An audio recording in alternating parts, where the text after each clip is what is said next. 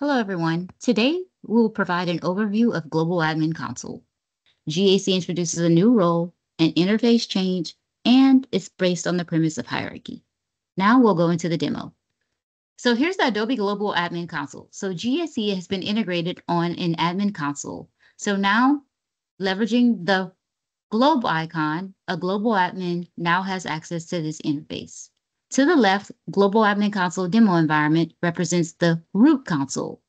This is where global admins are appointed and have access to those 5 key tabs as mentioned prior. For example, on Department 1, Department 2, and Department 3. These consoles represent existing consoles, or they were created leveraging Global Admin Console functionality. So, for the first tab, we'll look at the Organization Mapper tab. Global admins must also be system admins to bring or nest in any admin consoles within their Adobe Admin Console environment. For example, to bring an existing admin console into the global environment, a global admin would leverage the Organization Mapper tab, select Step 1, and then all subsequent consoles will then populate in the Step 2 below. Now, once the global admin identifies the target console, they would select the box, then review pending changes in Step 3. We would submit those changes and wait for that job to run successfully. Now, we've brought in existing consoles into the global admin console environment with no impact to end users. For example, today, any system admins that were on the console that we nested into that environment, they would not have any insight into this global admin console structure. There is no impacts or downtime required to doing so. Now, moving on to how another use case as to how the Department 1 or 2 admin consoles were able to join into the environment, I will turn it over to Amog as he will go through the policies, user groups, admins, and things that will kind of correlate to creating a net new console in GAC. So prior to creating a net new organization, we always want to review the policies for that console. You can find a full breakdown of these on our help page that lays out and details all of these policies. Once you are satisfied with the conditions of these policies, you can click on this plus button to create a net new child organization. To keep it convention, let's call this Department 4 as an example. You can select a country or region to associate with this console. This is a change that can only be done at console creation. You can always revise the name of the console at a later stage if you ever needed to.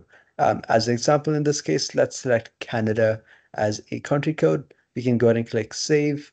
As with any of the processes within Global Admin, you always need to review and submit the changes for these changes to go through and occur. Once this is complete, you can navigate back to the organization section and see the net new console getting created with no products, no admins, and no users. You can then create new admin accounts that would be specifically for this new console.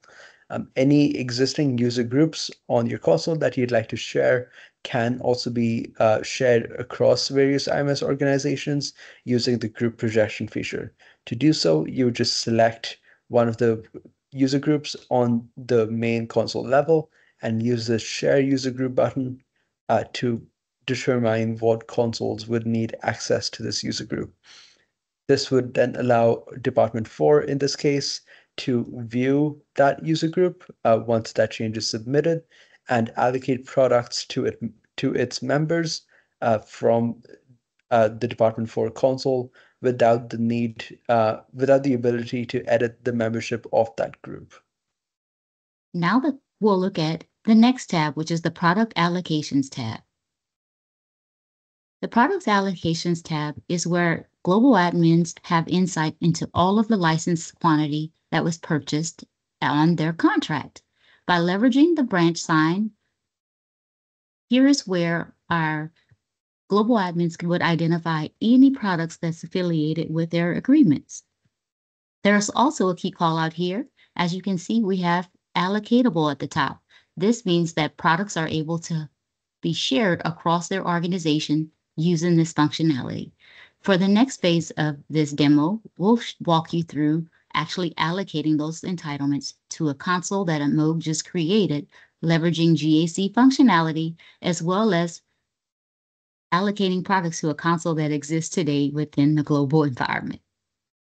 To allocate product to any new console that was created through the Global Admin console, like Department 4 in this example, you can click on this plus icon, which will then bring up this interface to enter the number of licenses for that product that you'd like to allocate to that console. This makes this quantity of licenses available to any of the system admins of that console, who can then distribute the licenses amongst their users. You can do this for any of the various allocatable products that are part of your ETLA agreement. But certain products, such as DX products, would not be available to be allocated in this manner, like we can see with the signed sandbox solution under the non-allocatable section. You can also use this interface to monitor the usage of various products and their licensing across the various consoles within the JAC, like you can see with Department 1 here, with 50 users currently licensed, even though they were granted a quantity of 45. You can export all of these as a CSV using this three dot button at the top, on the top right of the screen. As always, we always do need to review and submit these changes before the system admins can see the updated quantity of licenses on their console. Awesome. Our Insights tab is where global admins have the ability or capability to pull audit logs for all of the consoles within their global admin hierarchy structure. Audit logs may be pulled or they're maintained for 90 days with specific events. To identify which specific events, I would also refer you to our Global Admin Console HelpX. Recently, we have released a feature within the Global Admin Console for support. On the Job Execution tab, this will allow global admins to identify what changes were made at a global level by any other global admins. But here is Global Admin Console at a high level.